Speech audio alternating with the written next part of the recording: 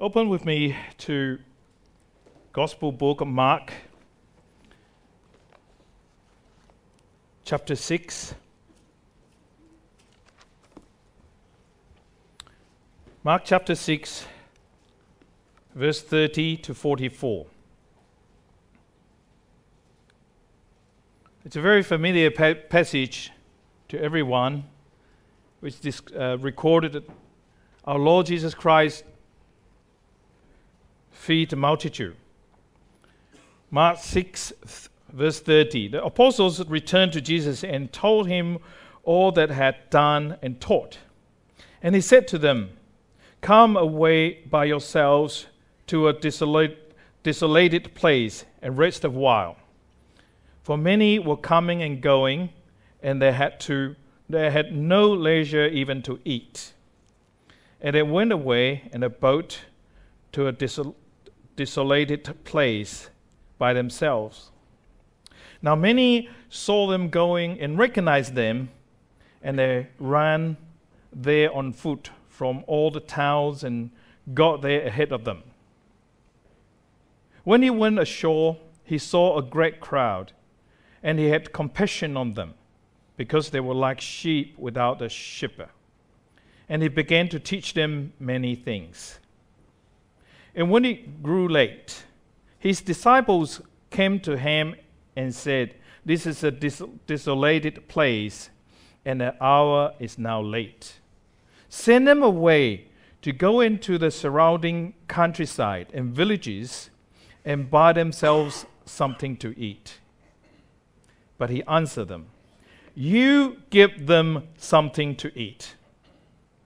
And they said to him, "Shall we go and buy 200 denarii worth of bread and give it to them to eat?" And he said to them, "How many loaves do you have? Go and see." And when they had found out, they said, 5 and 2 fish. Then he commanded them to sit down in groups on the green grass. So they sat down in groups by hundreds and by 50s. And taking the 5 loaves and 2 fish, he looked up to heaven and said a blessing and broke the loaves and gave them to the disciples to set before the people. And he delivered the 2 fish among them all. And they all ate and were satisfied. And they took up 12 baskets full of broken pieces and of the fish. And those who ate the loaves were 500 men. 5,000 men. It's not easy to get up here. When I was little, I heard a story about a Chinese pastor in Penang, Malaysia. This Pastor Wong, whose house is in a very interesting place. On the left-hand side, there was a prison. On the right-hand side was a hospital. And across the road, there's the funeral service place. So you see all the people walk past, either they're going to the prison or the hospital or went for the funeral service. So he thought this is a good opportunity to share the gospel. So he put up the big sign in front of his house. "If anyone thirsts, let him come to me and drink."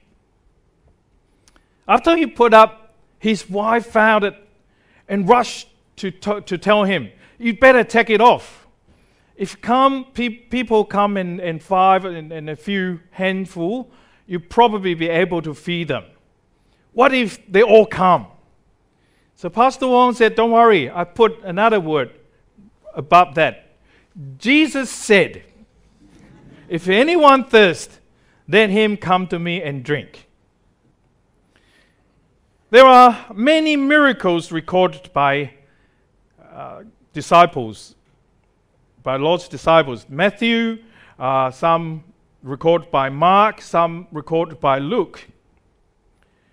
But only 2 miracles recorded by all 4 of them. This one, the story we just read, Jesus fed the multitude is one of them. And the next one was Jesus' resurrection. So today we're going to study this passage not from the angle to see how Lord has fed the multitude. We're going to study this same chapter and to learn from a disciples' aspect and see what we can learn from it. Give them something to eat.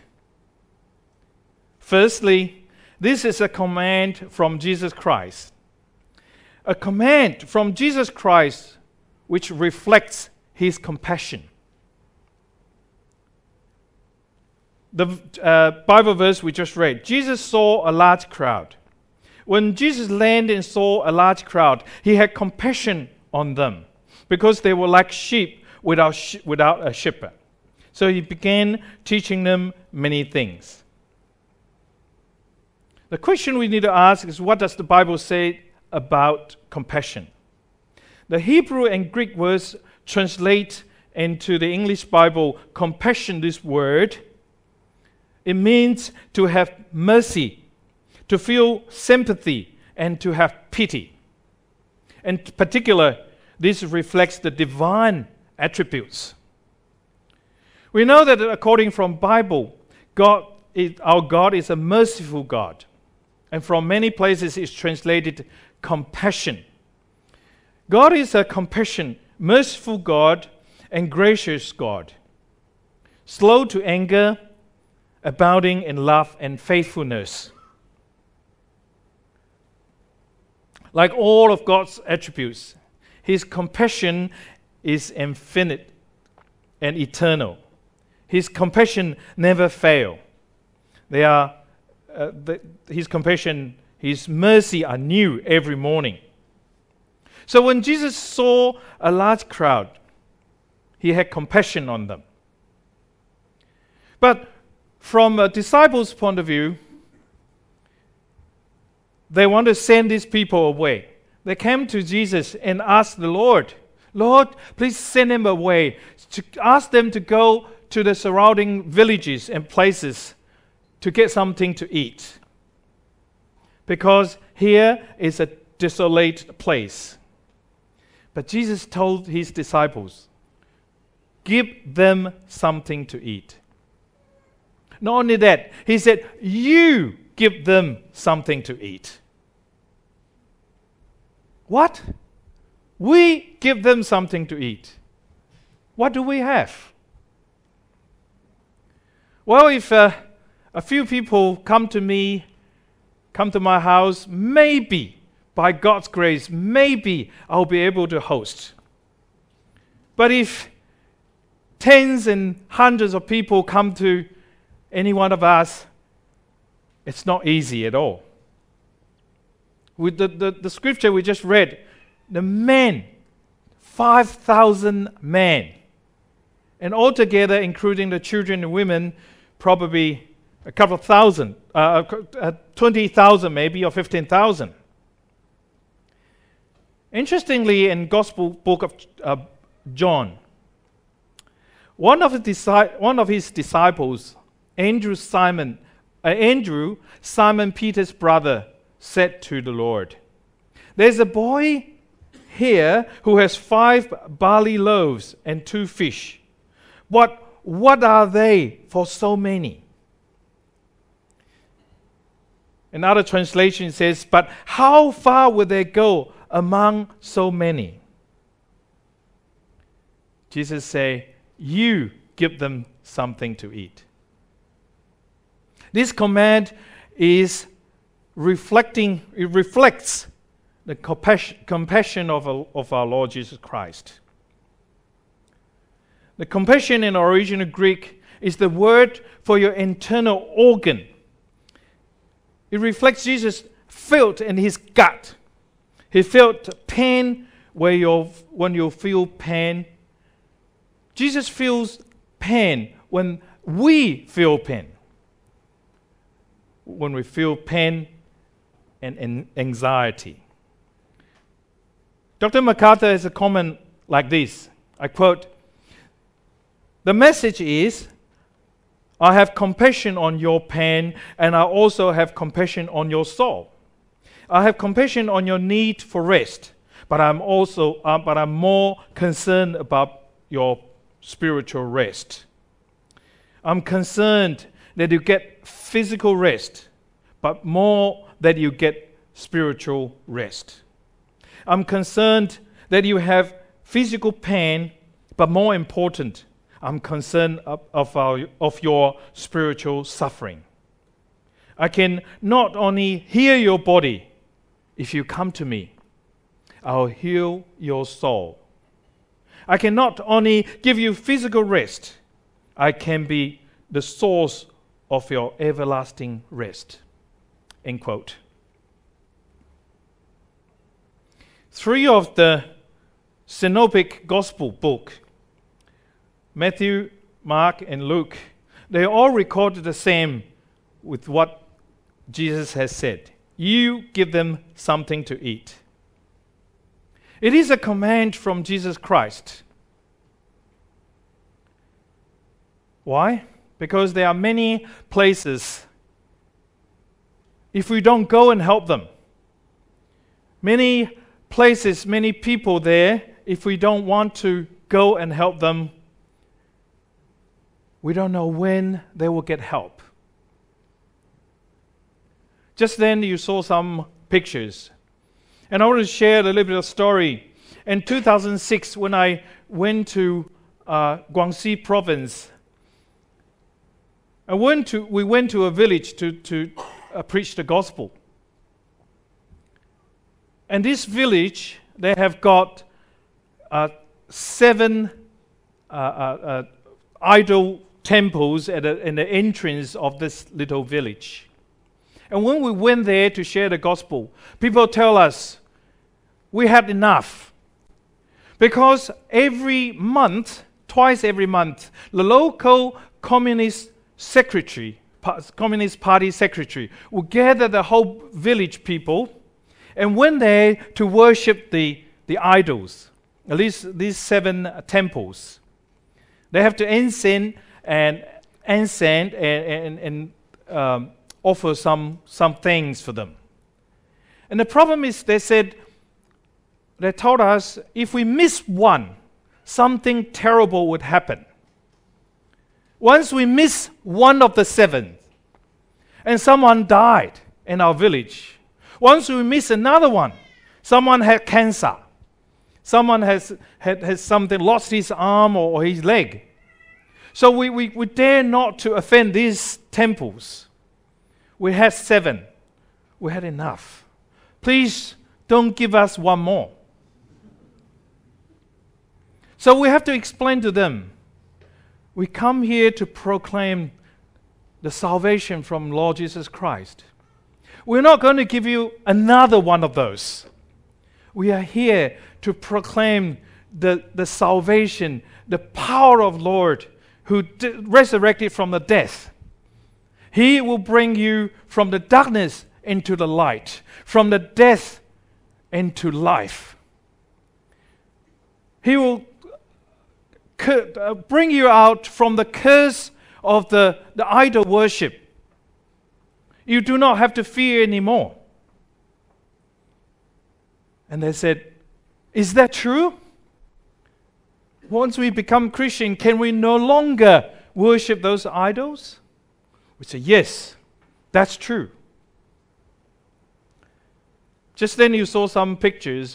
When 2007, I went to Xinjiang province. Xinjiang is northwest of China. It's at the border of Pakistan, Kazakhstan, Kyrgyzstan, those something stands. It's very isolated and remote place. And when we went there, even in 2007, because of the minority group issues, so Chinese government have very tightened control for that place. We went there to share the gospel, but we cannot share to the group. We have to do it one-on-one, individual. Because if anyone overheard and they reported, that person will be in big trouble, even till today. So one of them, after I shared the gospel with him, and he said to me, he said, brother, he called me brother because the person who brought me there called me brother. He said, brother, I have to tell you the truth. For 4 generations, from my great-grandfather until my generation, we never heard something, there's a God. We never go to visit a temple or anything like that. Now you try to tell me there's a God, and we are sinners, and God has sent His Son, die for us on the cross, and He tried to save us. You have to give me time to digest. You have to give me time to understand all these. I cannot understand some things. What I experienced was there are many, many places. If we do not go there to help them, we don't know when they will get help. So first is this command from Lord Jesus Christ. Secondly, it is a test for the disciples. Jesus said, you give them something to eat. We think about back in 2,000 years in Israel. I just put myself into the disciples' shoes. If I'm one of the 12, what will be my response? Think of this. What will be your response? Whenever I think about this, I think I probably will say to my Lord Jesus, Lord, are you kidding? Are you kidding me? Such a great need. What do I have?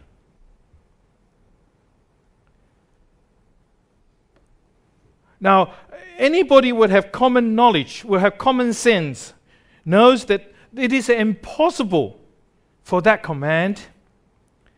The crowd is too large. The challenge is too great.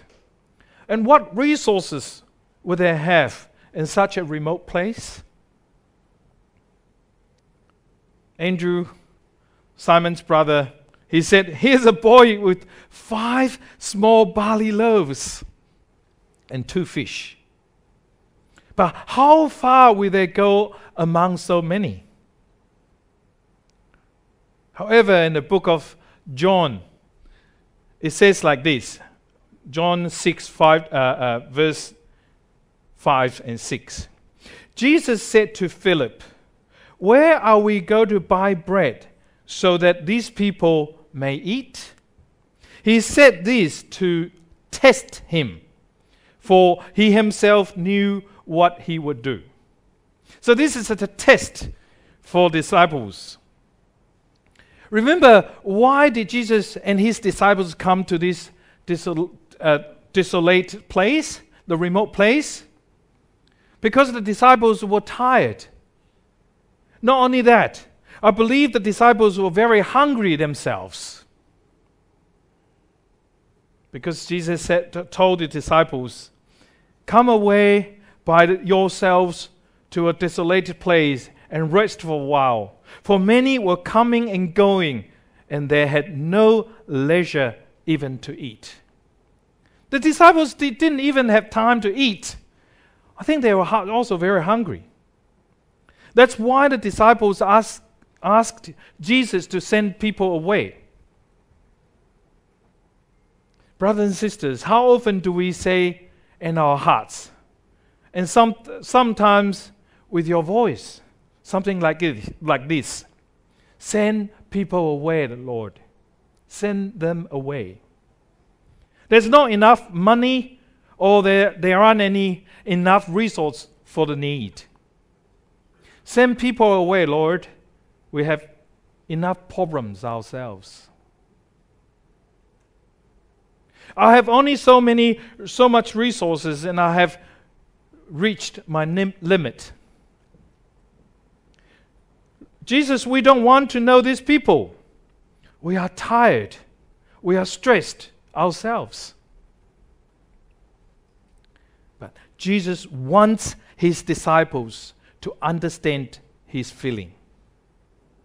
Jesus did not leave the problem to his disciples to tackle the problem themselves. Jesus wants his disciples to work with him. He wants us to get involved into his mission. He wants us to get involved in what he's about to do. Many times we were just like Philip. Many times we said in our heart, Lord, we had enough. Send them away. But Jesus wants us to get involved, to partnership with him. When we do this, he will open our eyes and see something we never saw. In 2006, remember I just mentioned the story, we went to that village in Guangxi province. So we were there for 3 days to share the gospel.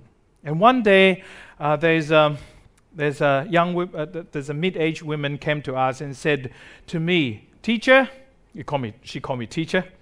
She said, "Teacher, can you come to my house?" And I said, "I've got full schedules. What do you want me? Why do you want me to go to your house?" I said, "My son needs gospel. Why can't your son come to us?"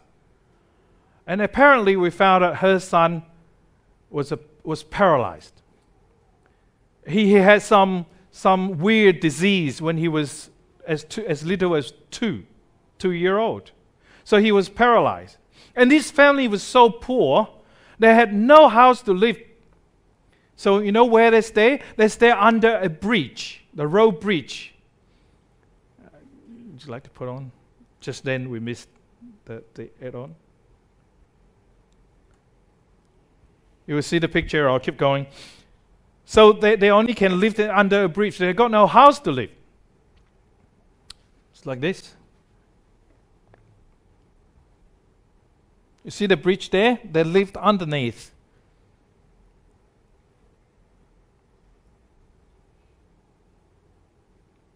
Keep it going.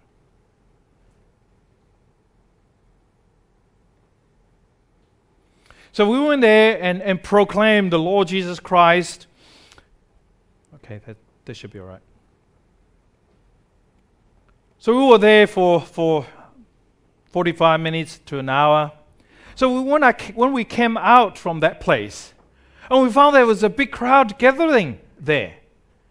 And we were surprised, and we said, what are you guys doing here?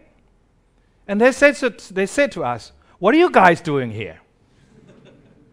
And we said, okay, because they didn't know us. So we went there quietly. We didn't tell anybody. So we asked those crowd people, and how do you know that we are here? I want you to listen to this. If I was not there, I couldn't believe it. Someone an old man in the crowd who was not a Christian at all. And he told us this. Listen to this. He said, "From far away, we saw angels about this place. We just come to see what is happening." We didn't know. We didn't know, I have to say, we didn't know at all. We were inside, under that bridge, proclaimed the Lord Jesus Christ. And those non-Christians, they told us they saw angels about that place. Dear brothers and sisters, would you like to go out to preach the gospel? Our Lord wants us to get involved in his mission work.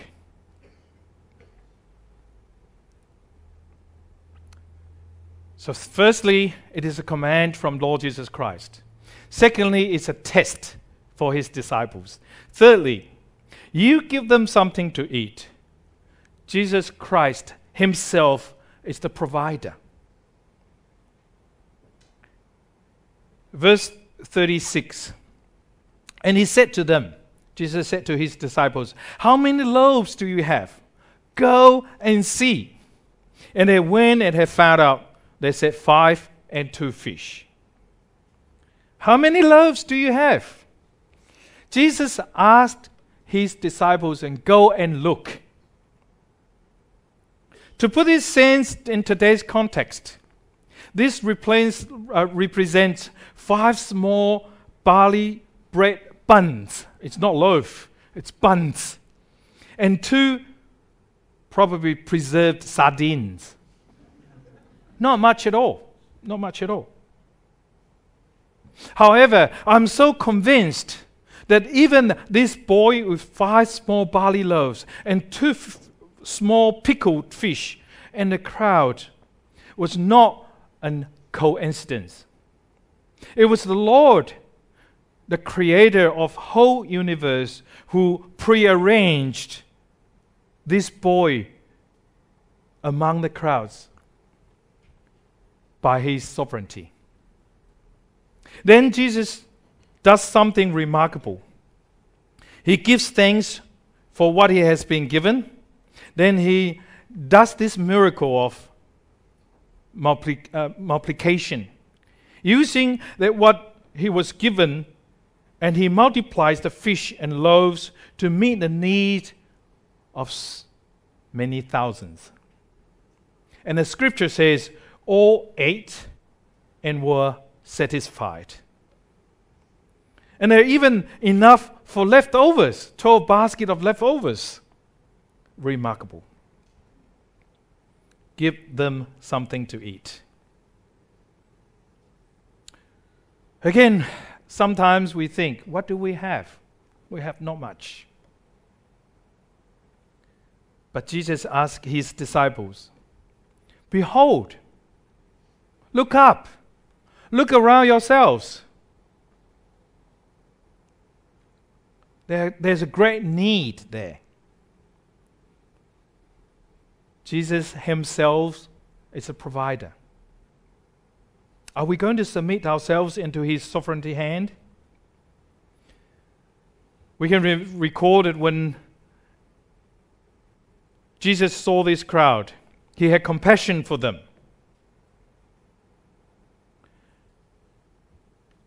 Another place in the Bible says, when he saw the crowd, Jesus had compassion for them because they were harassed and helpless, like sheep without shepherd. And then he said to his disciples, "The harvest is plentiful, but laborers are few. Therefore, pray earnestly to the Lord of the harvest to send out laborers into his harvest." Would you like to get involved in Lord's mission work? Or are we going to tell the Lord, send them away? Give them something to eat. When I was in China, I saw the great need there. And people are so hungry. I heard a story. There was once a pastor went to China to do some training. And because of the place is so limited, this is a remote place. And by the way, I can tell people that often we go to in the middle place in the middle of nowhere to avoid the unnecessary trouble. So from time to time, the training will be held in a remote place. And there was once a Chinese pastor went there to teach some course. And the place can only hold up about 50. You know how many came? 200. These are all the church leaders, the pastors, the co-workers. And facing such a great need, 200 people come and ask for to be trained. But the small room can only hold 50. So the decision has to be made. These people come from far away. So there's a requirement. Overnight, if you can memorize book of Philippians, memorize every single word, not a single word missed, you'll be qualified to come to the training for the next 4 days. And the next morning, guess how many people qualified? 52. Not a single word missed. Okay, so the training started. And until the afternoon, this pastor went out to get some rest, to get some fresh air. And there were two Chinese pastors were still, they were not qualified, but they don't want to go away. And so they stay and ask for help. Says, Pastor, you have to help us. There were two there. Why? Because they said if we don't get trained, we won't be able to help other people.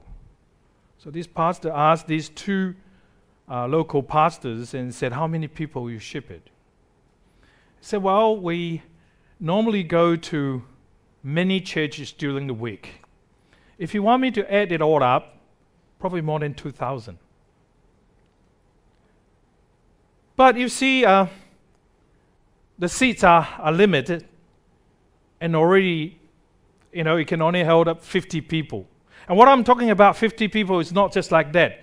Many times when I go to China, people just sit in front of me, just hit right here, because the place is so small. I said, Pastor, can I tell you a story? We went through a difficult time before. In about 1950s, China had a famine. They got nothing to eat. As Pastor, can I tell you a story? During that time, there was a mother with a little baby in her hand. All the other family members were starved to death. They're all dead. So we went out, begged for help. So one day the mother could not go anymore. She was about to die. The last thing this mother can do was smash the bowl in her hand. This is a mother, last thing she can do. She cut her own breath and let the baby suck her breath because she has got nothing to feed the baby. And people walked past, found this thing. They were surprised. How come a little vampire sucking a bleeding breast? So people helped this mother and baby, and the baby survived. And this pastor, one of the two pastors, told this trainer, the Chinese pastor, he said, you know why? I am that baby. He said, now, every week I have to face 2,000 people ask to be taught. If I don't get training, how am I supposed to help these people? So it was by the God's grace, those people who stay for the next 4 days training. It is a training for the disciples. That comes to our fourth point. Fourthly, give them something to eat. It is training for the disciples.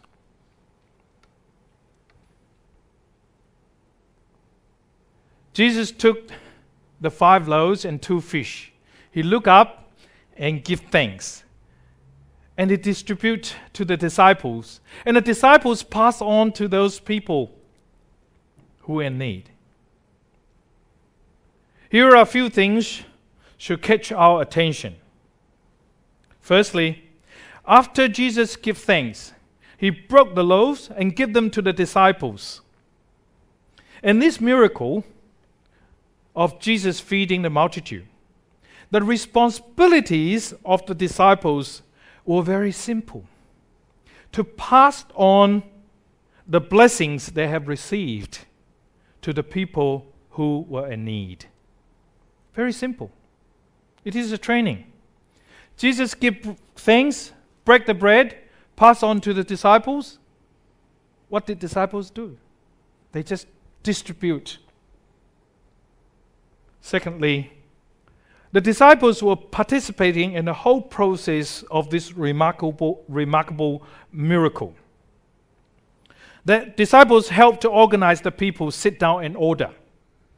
They helped to distribute the loaves and the fish. And they were ordered by the Lord to gather the leftover pieces into 12 baskets. Jesus, our Lord, would like to give us the opportunity to participate in His work in this world. The question is, are you prepared? Are we prepared to participate? Thirdly, there's a new experience for the disciples who witnessed what it was Jesus who took that was so little to multiply to meet a need that, humanly speaking, His disciples could have never done. What a lesson of faith that the disciples were taught. At the same scale, what a lesson of faith is He trying to teach us today. What do we have? Probably we don't have much. But the question is, are we willing to give out what we have, so little, to the hands of Lord of the creation, the Lord of whole universe?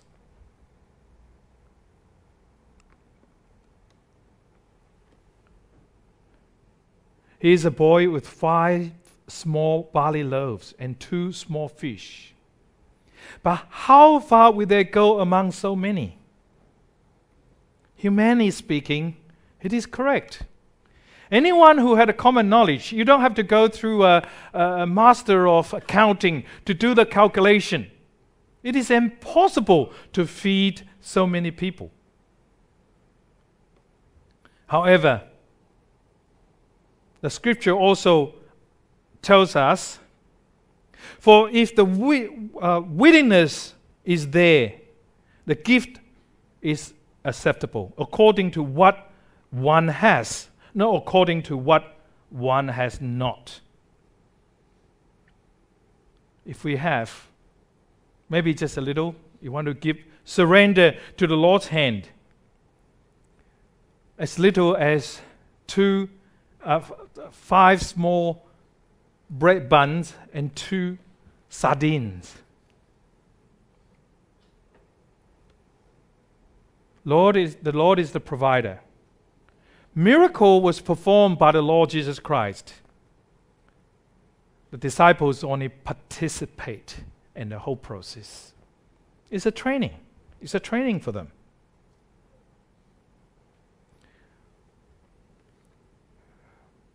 Many people asked me during the 10 years period, Charlie, you must be very wealthy.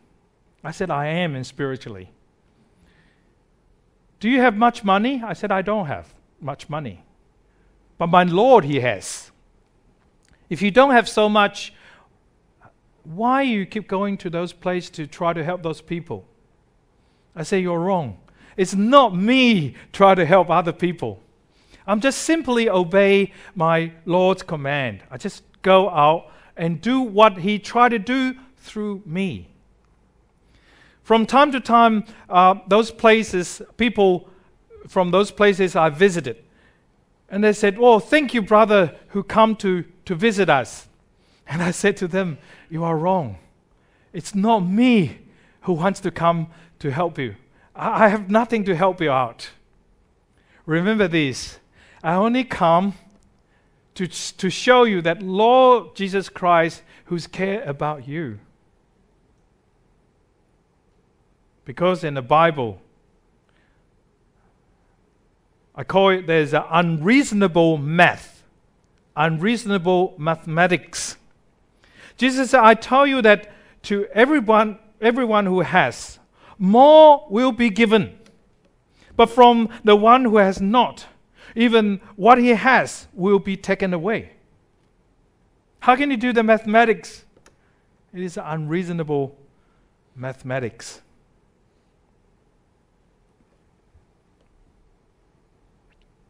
As a matter of fact, by going to many places, I actually the one who was encouraged. I was the one who was taught. I was the one who witnessed what God has done in many, many places. It's not me, it is Him. I believe no matter it was Sherry who went to Africa for her mission trip, or the team of Jesus' young followers from this church to Coron in Philippines, for their short mission trips, they would have the same experience as mine. So give them something to eat. It is a command from Jesus Christ. It's a test for His disciples. Jesus Himself is the provider. And fourthly, it is a training for His disciples. To conclude the message I want to share, I want to point it out there twice in book of John. Jesus twice mentioned, while is day, while is light. Jesus urged His disciples to do something while it is still possible.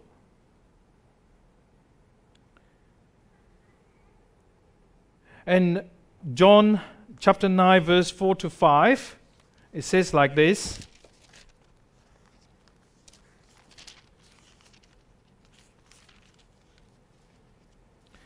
John chapter 9, 4 to 5. We must work the work of Him who sent me while it is day. Night is coming when no one can work.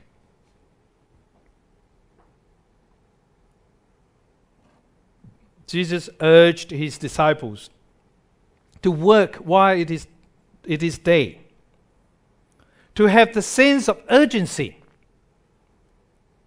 We cannot sit here and do nothing forever. Have the sense of urgency. Go out and work. We must work the works of Him who sent me, who sent Jesus Christ. Another place, John chapter 12, 35 to 37.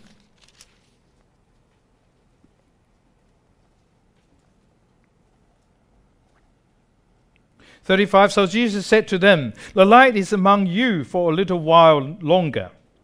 Walk while you have the lights, lest dusk overtake you.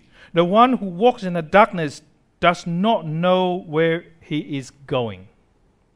Jesus urged His disciples to have the sense of direction.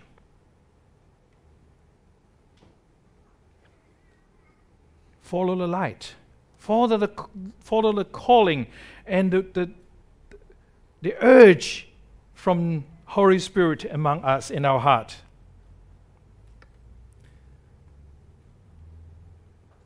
Well, here we don't have to go out to the remote place, to the rural area, to travel thousands of miles to preach the gospel or on the mission work. Here we can share the gospel, share the personal testimonies to the people, our neighbors who are close to us.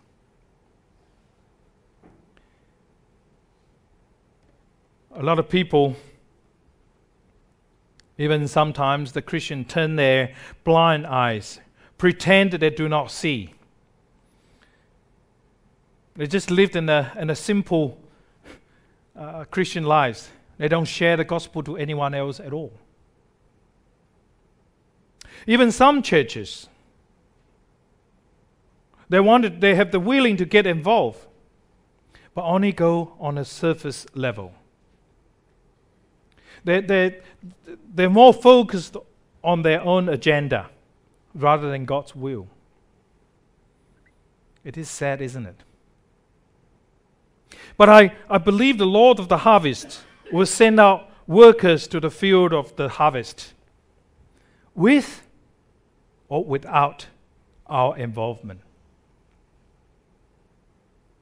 But He has given us the opportunity to get involved, to be partnership with Him, to witness His amazing work for those places which they never heard of gospel.